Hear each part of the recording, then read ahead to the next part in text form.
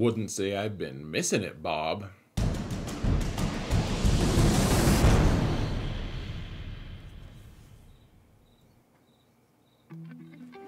Hello everyone, and welcome to another episode of Xerath Prevails. Guys, the Executor has been pronounced deficient. CG thinks that it's not performing well. It has performance issues. People are wailing and gnashing their teeth. You can hear the lamentations of their women if you listen closely from all corners of the entire galaxy, of which, of course, we're just in one tiny little part of the galaxy that isn't even part of the canon of Star Wars, but people are still really pissed off, and for various reasons, some people, everyone's got their expectations when there's a new character that's released, right? Especially a new good character that's supposed to be, we have a high investment level, and so some people think, man, it's going to be OP, it should be OP for how much I'm investing, it should never be beat by anything else. Free-to-play people who can't get it as early, or people who are play-to-win who can't get it early because they don't know what they're doing, or don't have all the materials to fully upgrade their ship. They may feel like, well, we want something else to be able to, they view it with trepidation. They don't want to, they won't have to deal with an overpowered ship. And one way or another, I do think that, people are like rolling their eyes. They're like, oh my gosh, CG, like you have to test your stuff. And I think they do testing. I think that it's impossible to test at the same level that the community has available, like immediately, just because of the man hours and whatever. We could argue that forever, and I'm not here to make excuses for them. I do think that it can be a little bit tricky. So let's look at what they have to say, though. So they say they've been keeping a close eye on Executor since yesterday's release. It does not appear to be performing at the level we intended, etc. So, they're going to keep an eye on it. This is pretty standard for them. They're letting us know in advance, which I appreciate, instead of just some random, nerf. They're like, oh, hey, Home One, you used to be good. Pretend that you're the Endurance. Yeah, okay, good. So we'll just leave you there.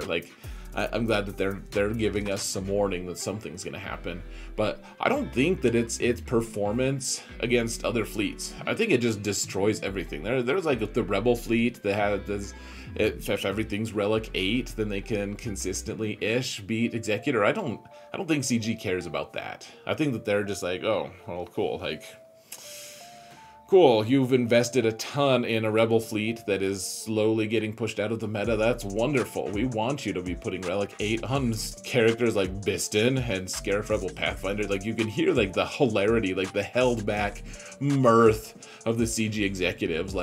That's epic. You're probably spending money on this Rebel fleet to be able to keep it relevant still.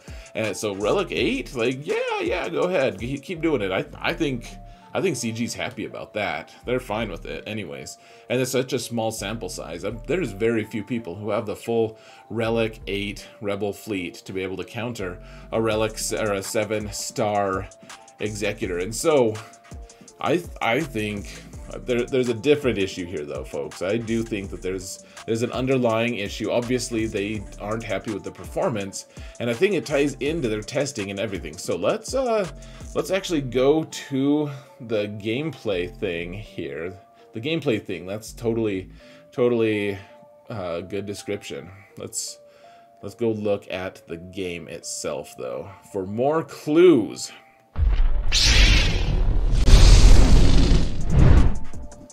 Alright, we're here at the holo tables, where Azza has increased Hunter's gear to gear 13.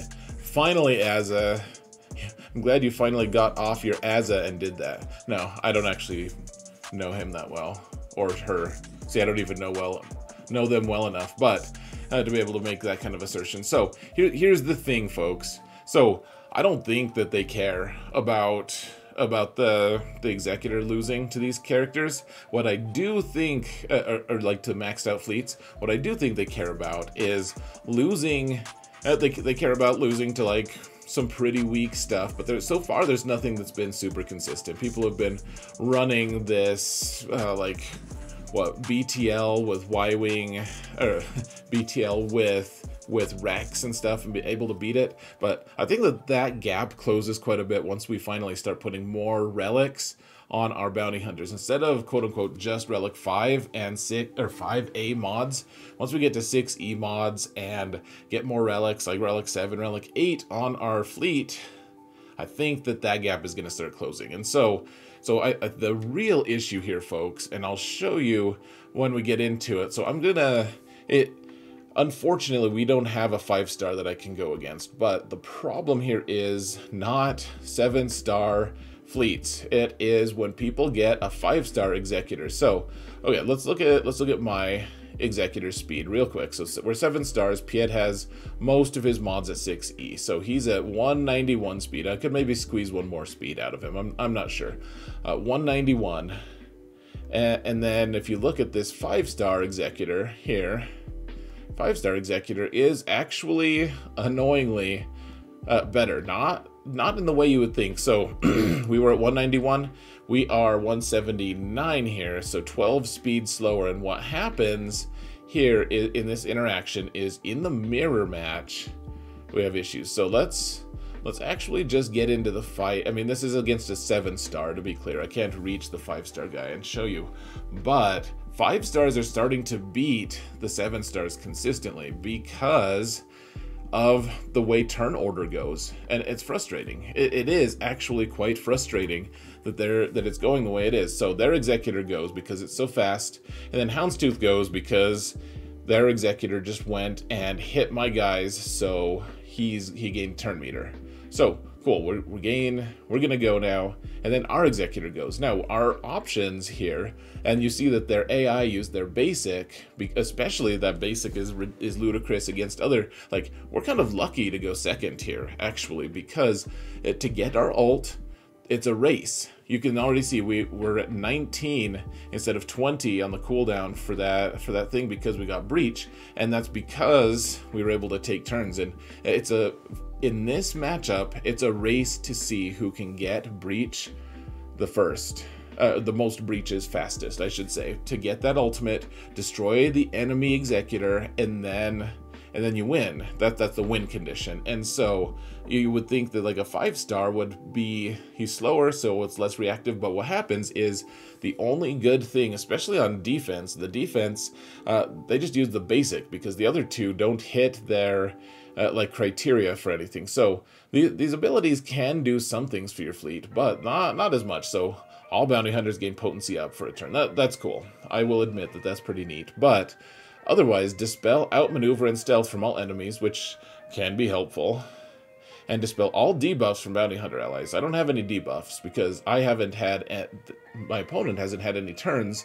And then he gains health and protection, all this healing, reusable in 5 turns. So we want to use this sparingly. We don't want to use this right away on just some potency up when we already have decent potency going on anyways, because everyone's at what, like plus 30 potency or plus something potency anyways. And then so the other one is if your enemy's breached, then everyone or target locked, breached or target locked, it calls out bounty hunter allies to assist. And so in the mirror match especially, guys, their guys haven't gone yet. Our executor goes first in that situation, and so it's like, okay, no one's breached, so we're not going to call the assist. We're not going to put potency up on people or dispel stealth that doesn't exist yet, really, in any meaningful way. What we're going to do is use a basic, and that's it. That's what we can do.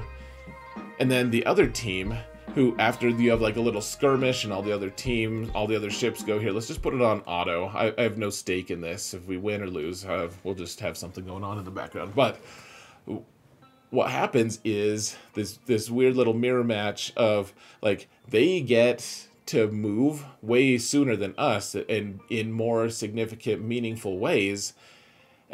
So a 5-star actually gets their breach faster or rather their ultimate faster than we do, than 7-star does. And that harkens back to something that CG has always tried. They've always valued, and I appreciate this, that they don't want to devalue that when people have gear, when they place gear on characters, because what ends up happening, like you have that paper zombie thing where people are putting like gear 5 on zombie or something, and they just super ramp up their Night Sisters team, and it turns out like you'd rather have a bad zombie than a good one. Like you're rewarded for less gear. And same thing here, like in the mirror match, you want a 5-star Executor, because the only thing that really matters, the other abilities are fine, but the thing that really matters is getting that ultimate off first, because if you don't get that ultimate off first, you're screwed. You can't beat anyone. And so that's what's going on here. Is I think that they are looking at the interaction between 5-star and 7-star, because who would have thought, like, of course you think 7-star is gonna beat a 5-star. Of course that's what you think. Look at that. Our poor Executor just getting wrecked here, just totally smashed, but that's okay. I don't really have any loyalty to my bounty hunters anyways. Slave 1 trying to make a game of it, though. We don't need commentary from Xerath on this fight, though. What I'm trying to discuss here, though, folks, is I do think that we're in a strange situation of, like, they don't want a 5-star Executor to be better than a 7-star, and maybe they even planned it so that our first turn is kind of insignificant compared to other capital ships. Like, I could see that being part of their plan, frankly. I could totally see that being part of their plan.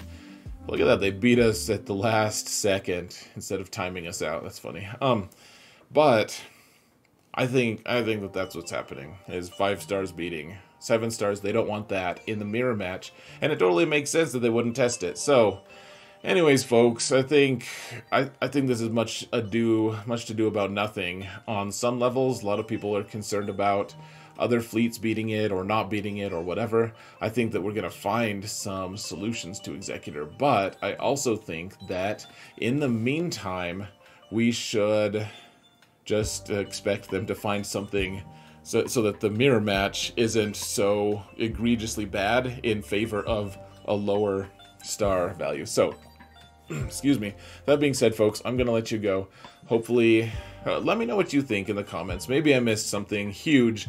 Let me know. I'll pin it if it is something huge that I can verify. I'm not... maybe I don't have all the information, but that's what I'm thinking so far.